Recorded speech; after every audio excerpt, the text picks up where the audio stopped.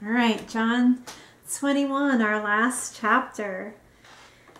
Afterward, Jesus appeared again to his disciples by the Sea of Tiberias. It happened this way. Simon Peter, Thomas, Nathanael, the sons of Zebedee, and 2 other disciples were together. I'm going to go out fishing, Simon Peter told them, and they said, we'll go with you. So they all went out and got into the boat, but that night they caught nothing. Well, the disciples went back to doing what they knew. They were fishermen, so they went fishing.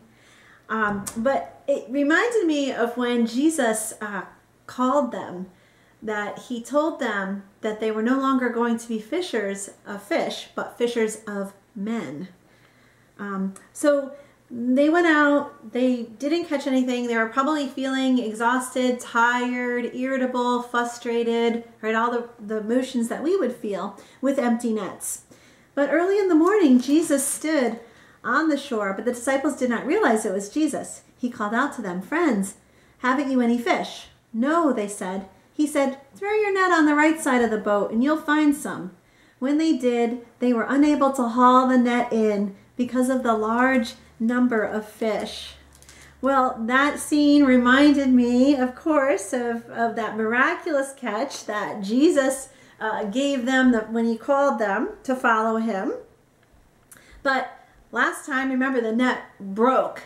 This time, the net, if you read on in John 21, the net did not break, overflowing with fish. The net stayed intact, right? And it kind of, I think it's a representative of the ministry that they were going to have, right? Remember when Jesus said in John 10 that he's the good shepherd? He said, I am the good shepherd. He said, my sheep listen to my voice. I know them. They follow me. I give them eternal life. They shall never perish. No one can snatch them out of my hand.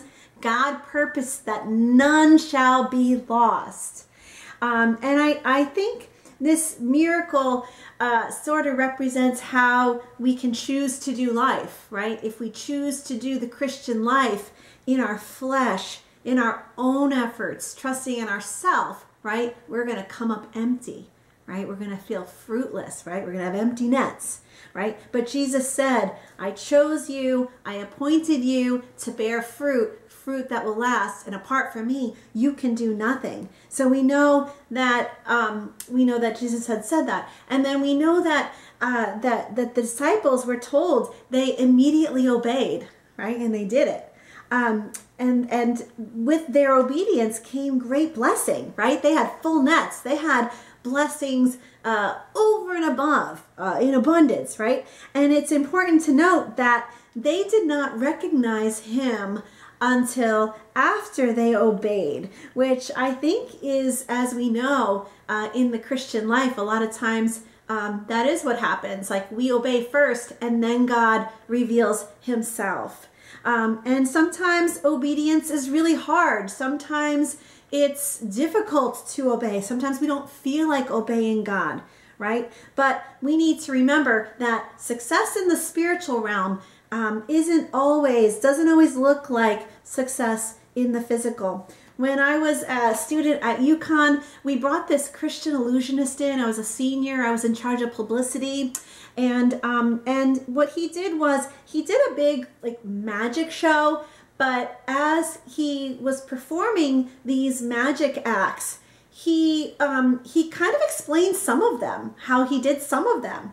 And his whole thing, he traveled around the country and he disproved and he showed how people that claim to do magic, to read minds, to talk to spirits, he kind of showed how that is all trickery. Like, people learn these things like cold reading and then they play on people, right? But his whole point was, but Jesus had no trickery. Like, he really could read minds. He really could. His miracles were real. And because his miracles were real, everything he said was true. And it was such an amazing show. It was fantastic.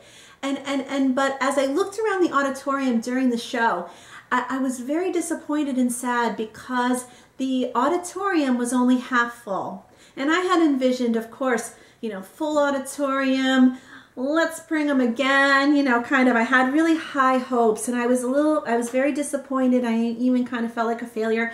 But when I talked to my campus director, he was like, Lord, don't feel bad. Like, you never know what God is doing. You never know if the next Billy Graham is sitting in this auditorium and receive Christ for the first time, you know, for the first time, receive Christ. You never know. You never know what God's doing in the spiritual. The physical might, you know, your physical eyes sometimes can deceive you. So I think that was the beginning of my understanding and the shaping of the fact that, you know, we have physical eyes, but that we also have spiritual vision, right? We've talked about that before. And sometimes our physical eyes do deceive us, right? But as we get more grounded in the Word, right? The Word is my lens. I see clearly as I know the Word, and as the Holy Spirit, as I'm filled with the Holy Spirit, like Jesus talked about last week, and I didn't talk about it. I thought I was talking about it more this time, but he said, you know, we read that in the last chapter, that the last time that Jesus breathed on the disciples, and then it was that Holy Spirit enlightening their mind, giving them spiritual understanding so they can understand the scriptures, right? So as we walk with Jesus, and as we allow the Holy Spirit to fill us, and we read the Word, and we have more spiritual understanding because the Holy Spirit's illuminating our minds, right? We see our lives the way God sees them, and we experience more. We experience more of God in our lives. We see our life through His eyes. We have more of a heart. Like we learn to feel with God's heart and absorb God's values and His priorities. And His purposes for us, which is wonderful. So, and then verse 7, then the disciple whom Jesus loved said to Peter, it is the Lord. As soon as Simon Peter heard this, it is the Lord, he wrapped his outer garment around him. The other disciples and he jumped into the water. The other disciples followed him in the boat, towing the net full of fish. And they were not far from the shore, only about 100 yards. But when they arrived, when they landed, they saw a fire with burning coals. There was fish on it and some bread. Well, the first thing, of course, that jumps out at me, no pun intended, was, you know, a Peter, like, just jumping out of the boat. Like, just that heart, you know, he just loved Jesus with so much love, and his devotion to Jesus. I mean, it was only him and John that followed Jesus, you know, through the trials. We've seen this through his crucifixion to the cross, and then Peter's devotion brought him to the tomb, the empty tomb, right? So we know that he loves Jesus so much. But I immediately focused up on that fire, and and that coziness of the fire, and the provisions that Jesus had given, and I think that this sets the stage for what Jesus was going to do in Peter's life and the disciples in the future. So in the rest of the chapter. So what I mean by that is that the last time that Peter had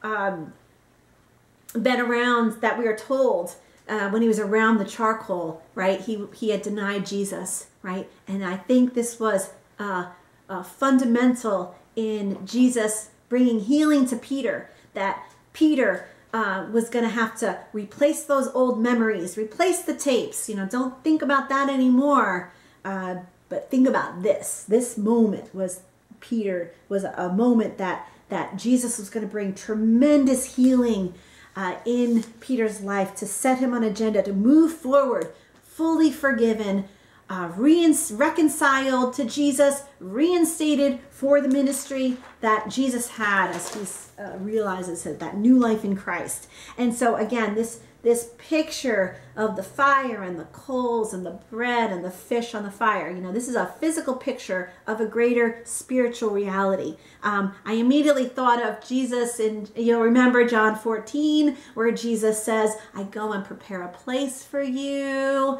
I promise I will come back and make sure and bring you with me, right? So Jesus promised that he's going to get us to heaven, right? That is a great promise. But as I thought about the whole chapter, this is a greater spiritual, it's a physical picture of a greater spiritual reality, things that Jesus does in the spiritual realm. And this will help us I think it has helped the disciples in their training for ministry, but also will help us as we join with Jesus in the works that he has for us. Well, what were Jesus's goals? Then when he came to the earth, his goal of his ministry was to seek and save the lost, right? And we know from John 17 that he came to bring eternal life. And what is eternal life? Eternal life is to know God, our Heavenly Father, and Jesus the Son. Praise the Lord. And so what I saw, and as you were able to do the homework, I had you look at the last section of each of the Gospels, right? Each of them have their own kind of take of the Great Commission, right? We tend to drill down on Matthew. Matthew 28 says, verse 18, Jesus says, all authority in heaven and on earth has been given to me. Therefore, go and make disciples of all nations, baptizing them in the name of the Father and the Son and the Holy Spirit, and teaching them to obey everything I have commanded you. And surely I am with you always to the very end of the age. I'm sorry, my cat gets really needy when Nikki's not around. That's Nikki's cat.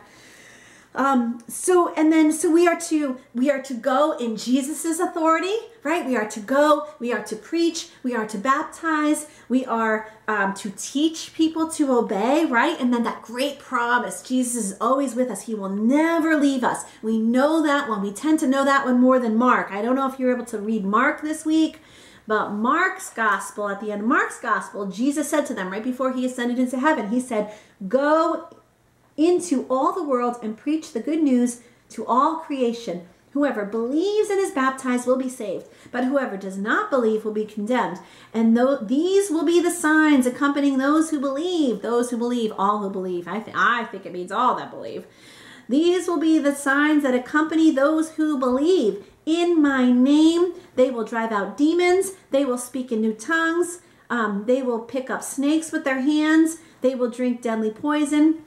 It will not hurt them at all. They will place their hands on sick people and they will get well. Not that, individually we're going to do each of those, right? God has gifted us with certain gifts. But I'm just saying that we are to preach and we are to, in our belief, what's going to happen. We're going to see demons driven out and the sick get well. And just amazing miracles, right? God's going to protect us from danger. And so we have to remember that this 40 days between Jesus' resurrection and then his ascension to glory to go back to the Heavenly Father, he's still training them. He's still getting them ready to then carry on Jesus' ministry when he is with the Father, right? They were going to need to depend on the Holy Spirit to fill them to go out, to obey Jesus, to go out and spread the good news. And that we know, if you were able to read Acts, if you've read Acts before and you know history, that these 11 disciples turned the world upside down, right? Christianity exploded in the first century through their ministry, and that was to fulfill what Jesus had said to them in Acts 1:8. He said, you will receive power when the Holy Spirit comes upon you, and you will be my witnesses in Jerusalem, Judea, Samaria, to the ends of the earth. So that came true.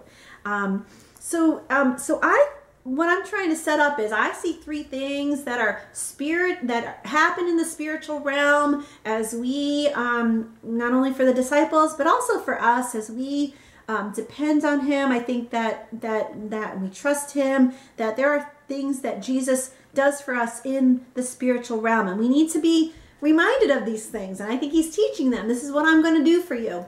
So the first thing is when he was on the shore and the disciples were in the boat, right? It really immediately took me back to the story that we learned this year, that we saw this year with the disciples were out in the boat alone without Jesus, and the storm came up, and Jesus was on the shore and he saw them and he walked out to them. He walked on the water, and of course Peter was like, Jesus, let me come, let me come too. And he, as long as he kept his eyes fixed on Jesus, he walked on the water. But as soon as he put his eyes on the circumstances, he sunk, he began to sink, and Jesus immediately reached out, grabbed Peter. They got in the boat. The storm went away. right? And so it really made me think that, you know, that first point, the thing that Jesus always does for us, is that he is going to protect us. He's going to watch over us, right?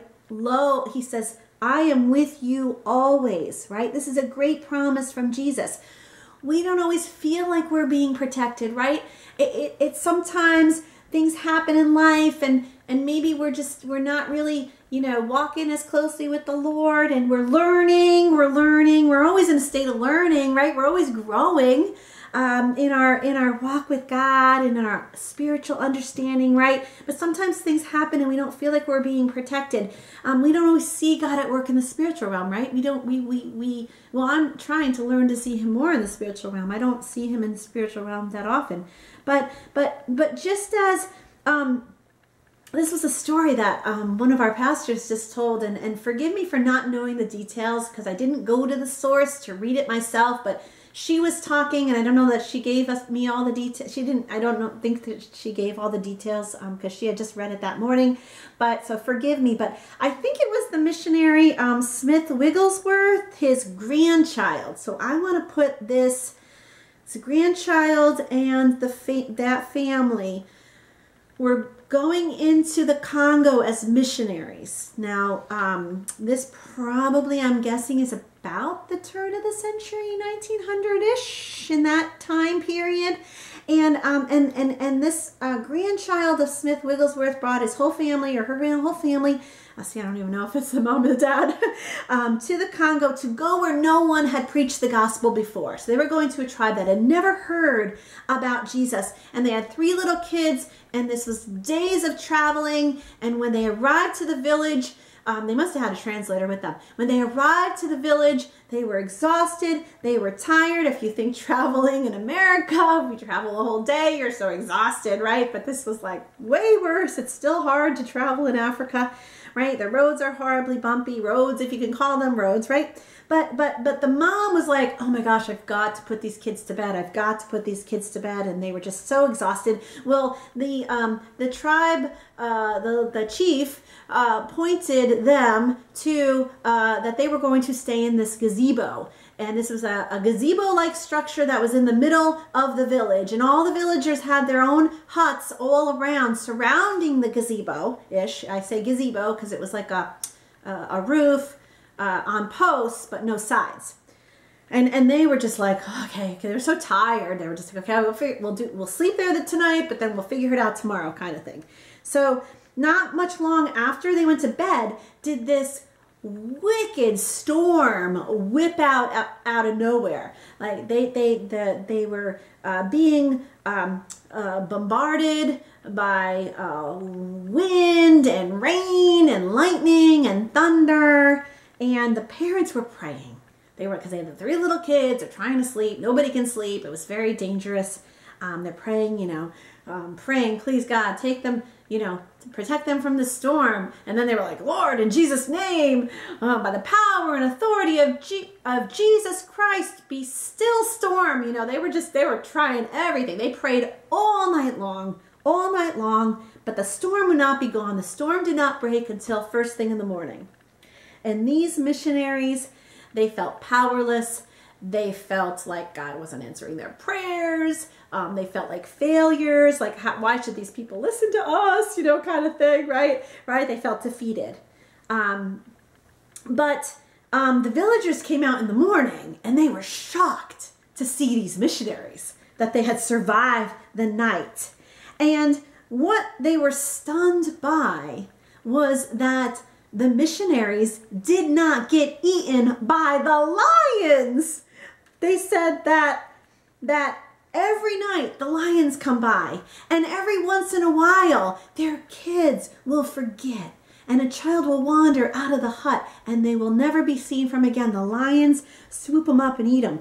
And they came out of their huts not expecting to see them. And the leader said, God, your God, sent the storm to protect you from the lions. We want your God. So that was just an amazing revival in that camp. So I'm sure, just like the wiggle, sometimes we don't feel provided. Sometimes things happen. We don't feel protected. The Wiggles, they did not, this missionary family did not feel protected from the storm, and yet God was really protecting them from a greater danger. Well, I'm sure that likewise, the disciples probably, when Jesus ascended to glory, back with his heavenly Father, and the disciples were going out, I'm sure they did not always feel protected, right? I'm sure they had their moments. Because we know from reading Acts and from church history that the disciples were persecuted, they were imprisoned, they were hunted down, they were martyred for their faith, right? And Jesus was challenging them to see their circumstances with spiritual eyes, right? That our physical eyes can deceive us, but God is always at work. He's always working for our best interest, right? God, our Heavenly Father, He watches over us, He protects us, right? He provides for us greener pastures, right? We need to fix our eyes on Jesus. We will walk to new heights of faith when we depend on Him, when we trust Him, right? And trust Him over our circumstances, right? Because with our physical eyes, we don't always see what God is doing in the spiritual realm, but He's always at work in the spiritual realm for our good, right? We know that. Verse 10, Jesus said to them, bring some of the fish you've caught. Well, Simon Peter climbed aboard and dragged the net ashore. It was so full of fish, 153. But even with so many, the net was not torn. And Jesus said to them, come, have breakfast. None of the disciples dared ask Him, who are you? They knew it was the Lord. Jesus came and He took the bread and gave it to them, and He did the same with the fish. Now this was the third time Jesus appeared to His disciples after He had been raised from the dead. Well, the second point is that Jesus always provides for us. And not only does He provide for us, He provides for us in abundance. The net was overflowing, right? He had the charcoal, the coal was already ready, the fish was already on the fire, the bread was made. I don't know if you've been able to see The Chosen yet. We just started watching The Chosen a little while ago. And the episode with the little children where they're like, oh, what's your favorite food? And Jesus said, I like bread. I'm like, yes. He also said he liked cheese. I'm like, oh, I said to Jeff, oh, I could do the Jesus diet, right? Fish, bread, cheese, wine. This is great. What else? What more do you need? And Jeff's like, it's only a TV show. And I'm like, oh yeah, that's right. Jesus provides for us in abundance. As we abide with Him, we know we are co-heirs with Christ. He's provided everything that we need, everything He tells us, everything that He has is ours too. And so if we find ourselves begging God for things, like if we're begging Him for provision or begging Him to protect us, we're asking Him for something that He's already supplied for us, right? We know this is all true of us. And I remember my pastor gave this story about a year ago. He said, when I go to my parents' house, he's like, I don't go to their house and sit in their kitchen and like beg. Oh, Mom, Dad, please, can I have an apple? Please, can I have an apple? No, he said that would be insulting to them. They would be insulted, right? Because their attitude, son, all that I have is yours. So he says he goes into the fridge and he helps himself to what they have based on the authority that he is their child, the position that he has in the family. Right? And he didn't say with arrogance or presumption. We don't want to presume upon God. We don't want to be arrogant with God. We want to be thankful and grateful for all that He's provided, right? But the truth is, Scripture says that we are adopted into God's family, right? And we have all the rights and privileges that go with being God's child, and that's because of the authority that Jesus imparted to us, every spiritual blessing in Christ, in Jesus' name.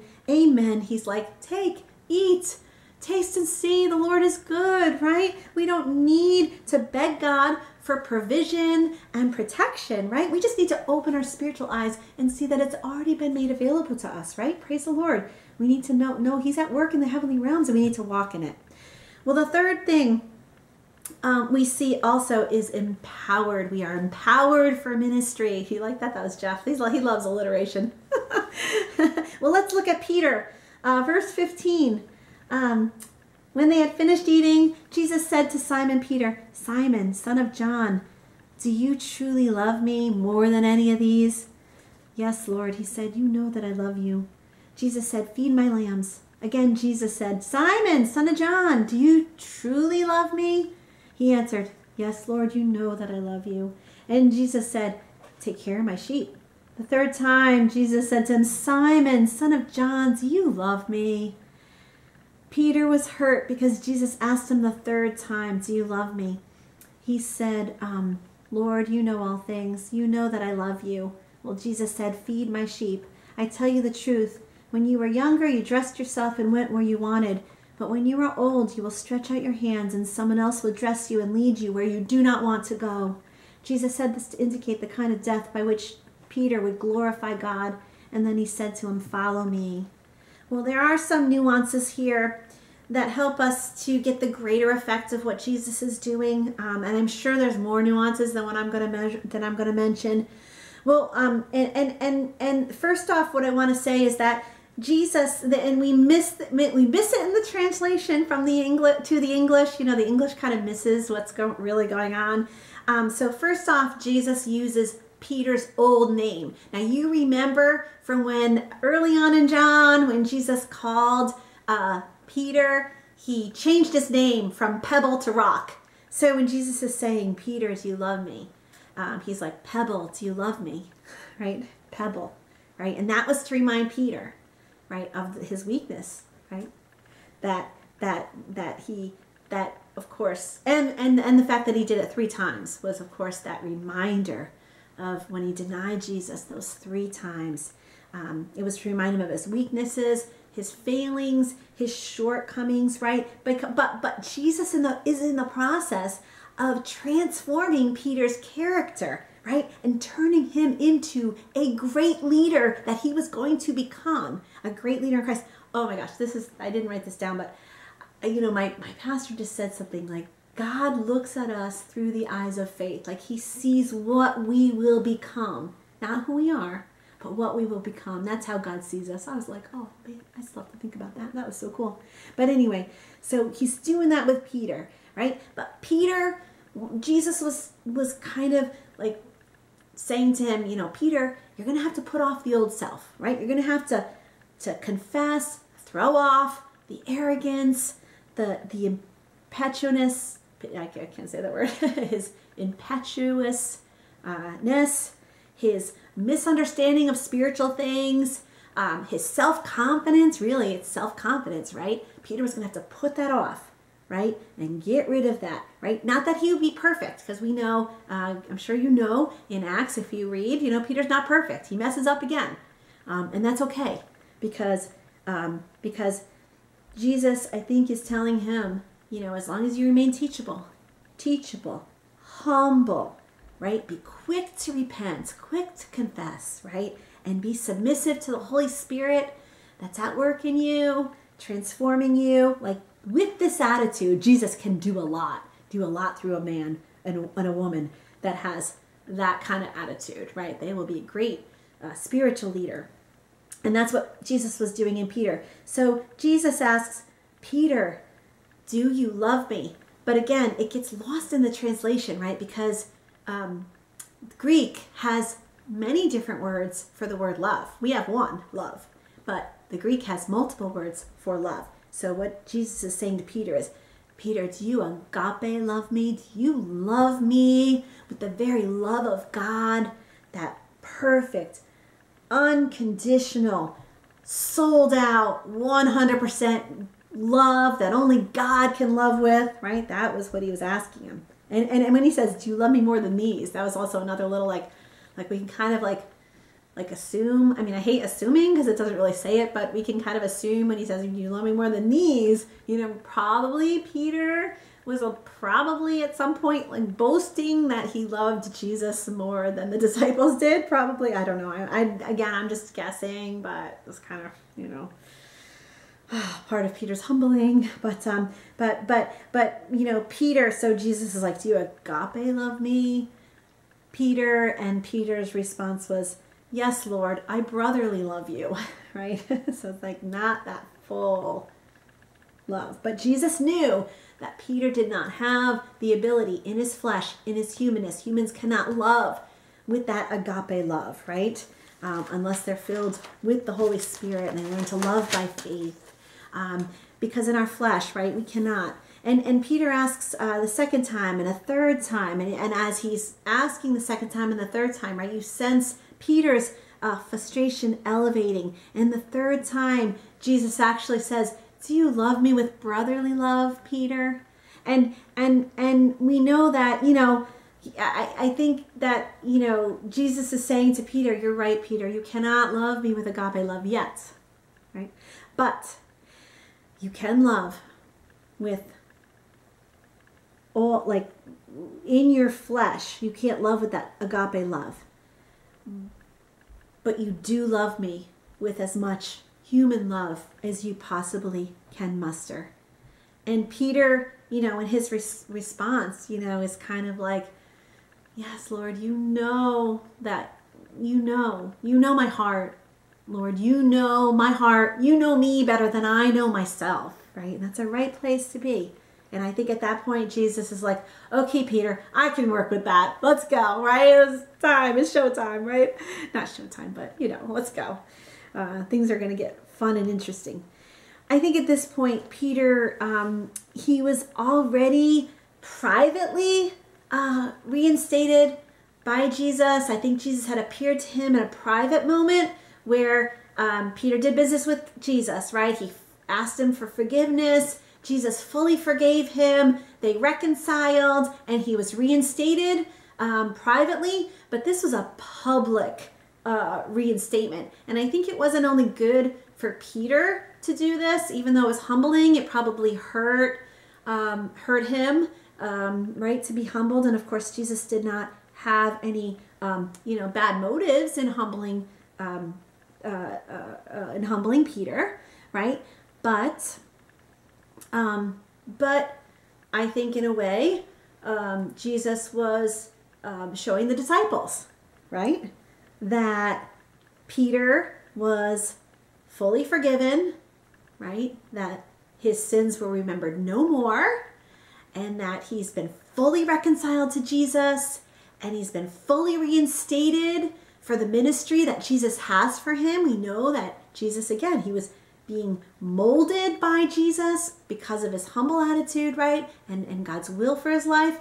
He was working with God to mold him to be a great leader in the church. He would be their leader, right? They would look to him.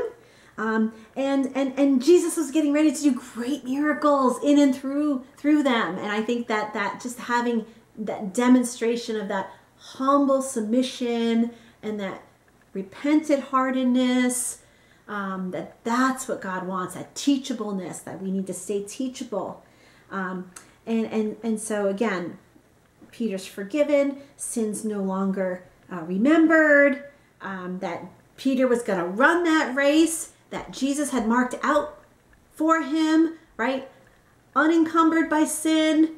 And he was going to teach and lead the church, fully forgiven and fully free, right? Because he's in Christ, and he's going to elaborate to the church of what that means, and he could teach on God's love, and he could teach on God's grace because he experienced it firsthand, right? And that's another thing that we don't want to miss as we see this passage, right? That we too, we are to love God with all our heart, soul, mind, and strength, right? We are to serve him by loving others, right? And sometimes we have to love others by faith. Sometimes we can't do it in our own humanness. Sometimes, right? We got to depend on the Holy Spirit to fill us, the power of the Holy Spirit by faith, to love and serve others. We need to walk in love. That's a big principle here. We need to always be walking in God's love. And again, we can't always, we're just the vessels.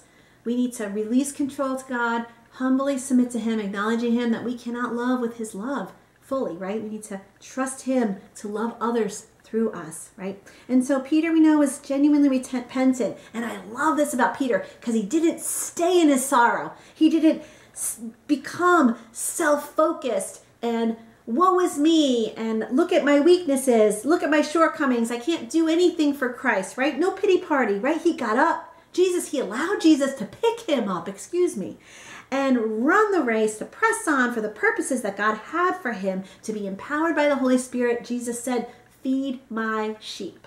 Now, when I see feed my sheep in a nutshell, and again, I wish I had more time, I think about being wholly devoted to Jesus, right?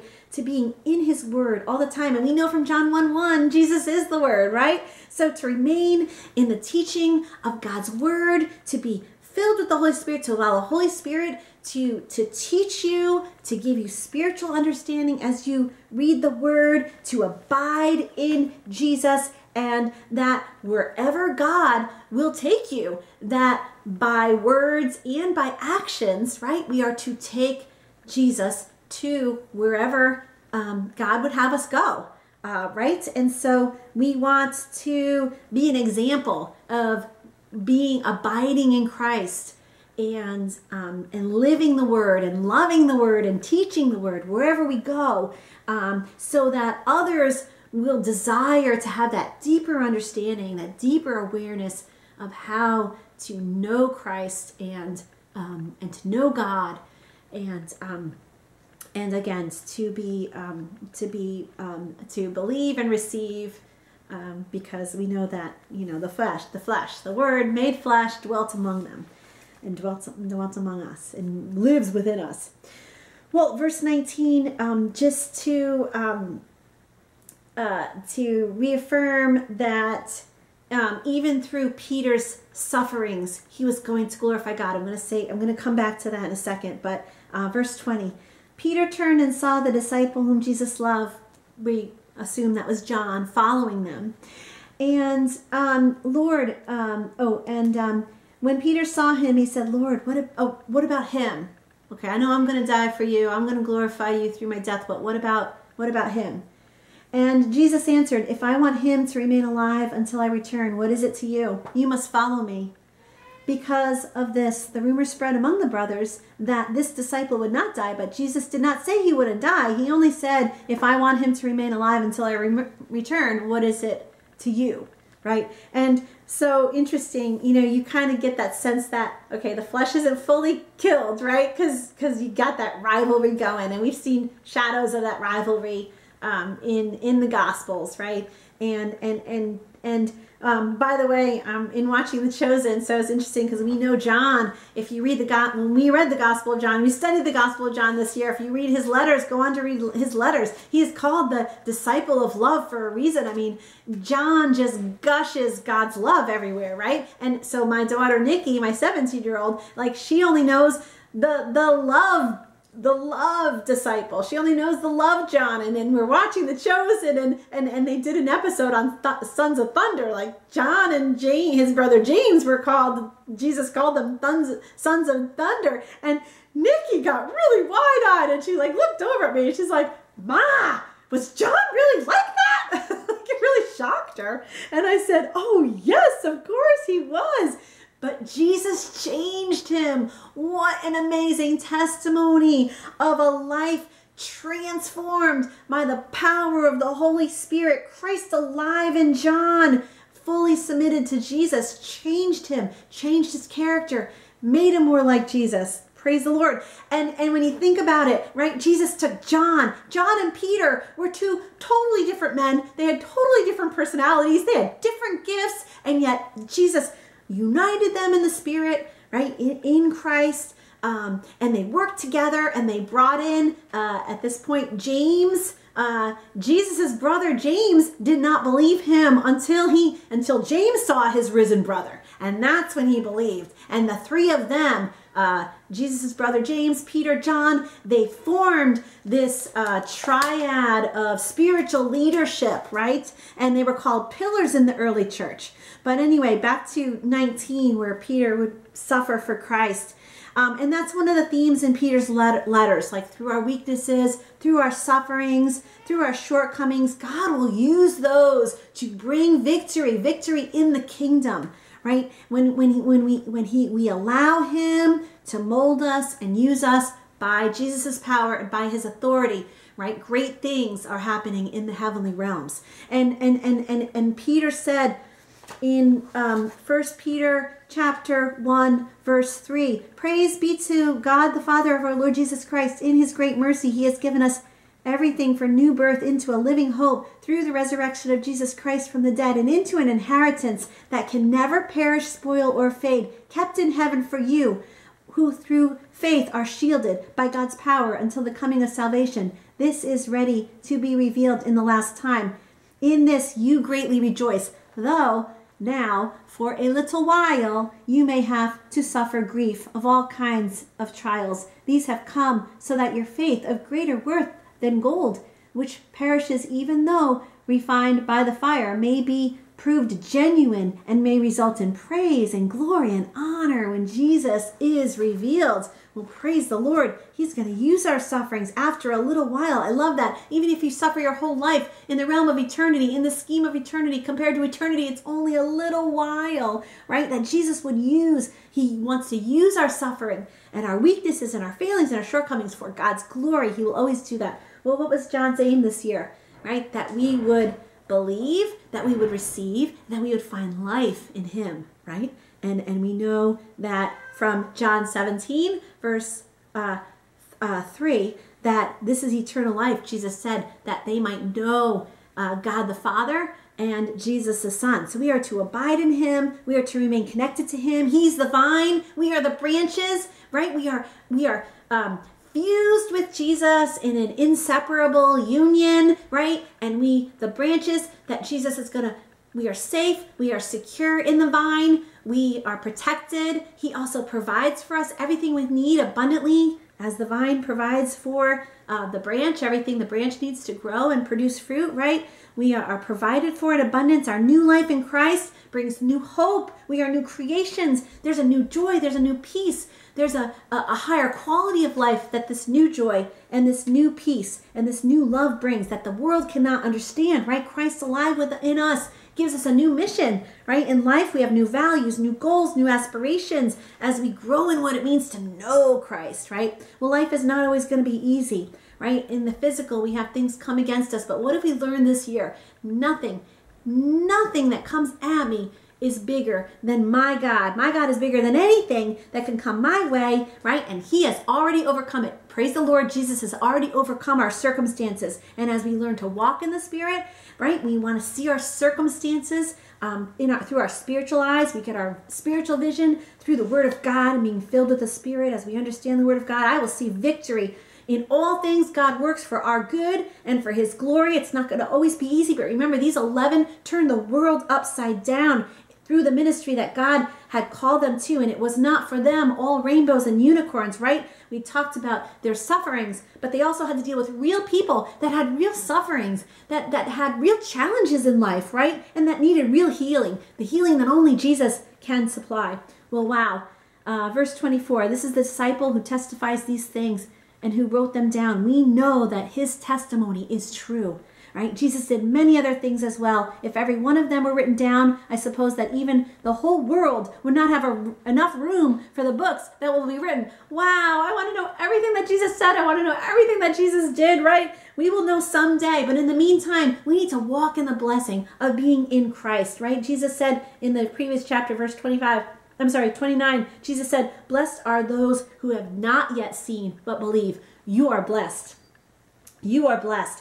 You need to go in the, I don't mean to be so pushy, but go in the power and the authority that Jesus has bestowed upon you. Walk in the blessing that is already yours. Walk in the victory that Jesus has already secured for you, right? That comes with knowing that you are in Christ. In Christ, you have everything you need for life and godliness. Amen.